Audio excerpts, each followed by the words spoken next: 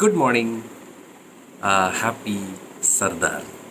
നിങ്ങളെല്ലാവരും വിചാരിക്കുകയും first show പോലും കാണാതെ ഇവനെങ്ങനെയാണ് റിവ്യൂ പറയാൻ വന്നിരിക്കുന്നത്. എന്നാൽ ഈ സിനിമയിൽ ഞാൻ വർക്ക് ചെയ്തിട്ടുണ്ട് അസിസ്റ്റൻറ്റ് ഡയറക്ടറായിട്ട്. അപ്പോൾ ഒരു 5 പ്രാവശ്യമെങ്കിലും ഞാൻ മിനിമം ഈ പടം കണ്ടായിരുന്നു. അപ്പോൾ ഞാൻ എന്തെങ്കിലും ഇപ്പോൾ ഇതിനെ പറ്റി പറഞ്ഞാൽ അത് ഭയങ്കര ഒരു ബയാസ്ഡ് ആയിട്ടുള്ള ഒരു ഒപ്പീനിയനായി പോവും. എല്ലാവരും പറയും ഇവൻ വർക്ക് ചെയ്ത പടം അവൻ നല്ലതെന്നേ പറയത്തുള്ളൂ. എന്നാൽ പിന്നെ നമുക്ക് അതിനൊന്ന് മാറ്റിത്തിരിക്കാം. ഇത് ഡയറക്റ്റ് ചെയ്തിരിക്കുന്നത് ഒരു കപ്പിളാണ്. അത് തന്നെ ഈ സിനിമയിലെ ഒരു വലിയൊരു പ്രത്യേകത തന്നെയാണ്. സുദീപ് ജോഷി, ഗീതിക, ഒരു ഭാര്യ ഭർത്താവ് ദമ്പതികൾ ചേർന്ന് സ്വപ്നം കണ്ട ഒരു സിനിമയാണ്. അപ്പോൾ ഇത് പറയുമ്പോൾ തന്നെ നിങ്ങൾക്ക് മനസ്സിലാവും, കംപ്ലീറ്റ്ലി ഒരു ഫാമിലി ഫ്രണ്ട്ലി സിനിമയാണ്. ഇതിൽ യാതൊരു രീതിയിലുള്ള ഒരു ഡബിൾ മീനിങ് കോമഡിയോ അങ്ങനെ ഒന്നുമില്ല. അപ്പം അങ്ങനെ ചിന്തിക്കുക, ഇതൊരു വളരെ ഫാമിലി ഓറിയൻറ്റഡ് സിനിമയാണ്. അപ്പം ഫാമിലി പ്രേക്ഷകർക്ക് വളരെ ധൈര്യമായി അവരുടെ പിഞ്ചു കുഞ്ഞിനെ വരെ കൊണ്ടുപോയി ഇരുത്തി കാണിക്കാൻ പറ്റുന്ന ഒരു സിനിമയാണ്. കാളിദാസൻ മാത്രമല്ല, അത് തന്നെയാണ് ഈ പടത്തിൻ്റെ വേറൊരു പ്രത്യേകത. ഇപ്പം നമ്മളിപ്പോൾ പൂമരം എടുത്ത് നോക്കിയാലും അതുപോലെ അർജൻറ്റീന ഫാൻസ് എടുത്ത് നോക്കിയാലും ഒക്കെ പുതുമുഖങ്ങളുടെ കൂടെയാണ് കാളിദാസൻ അഭിനയിച്ചിട്ടുള്ളത്.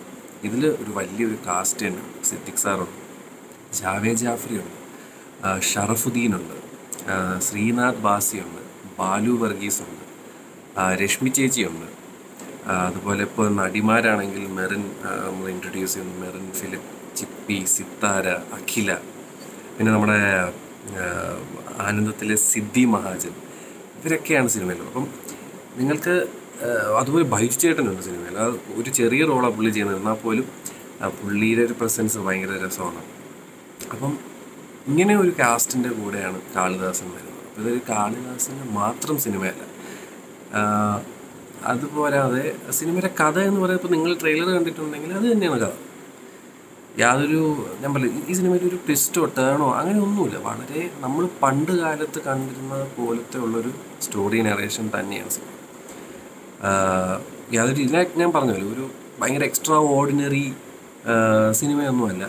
വളരെ സിമ്പിൾ ഫൺ, നല്ല പാട്ടുകൾ. ഗോപി സുന്ദർ ചെയ്ത ഒരു 5 നല്ല പാട്ടുകളുണ്ട്.